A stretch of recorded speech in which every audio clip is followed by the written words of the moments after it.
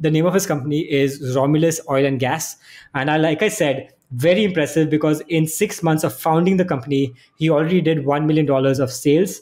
And it's a cloud petrol pump. So what is a cloud petrol pump? They provide on-demand diesel delivery from the refinery to the person who's actually using it. So basically, they use these trucks that can transport around 4,000 to 6,000 liters of diesel per trip, and they fill it at an Indian oil refinery, and then they transport it directly to where it is needed.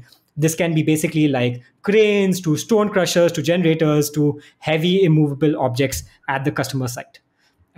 So yeah, it's an interesting business model. I didn't know that this business model existed. So yeah, pretty interesting overall.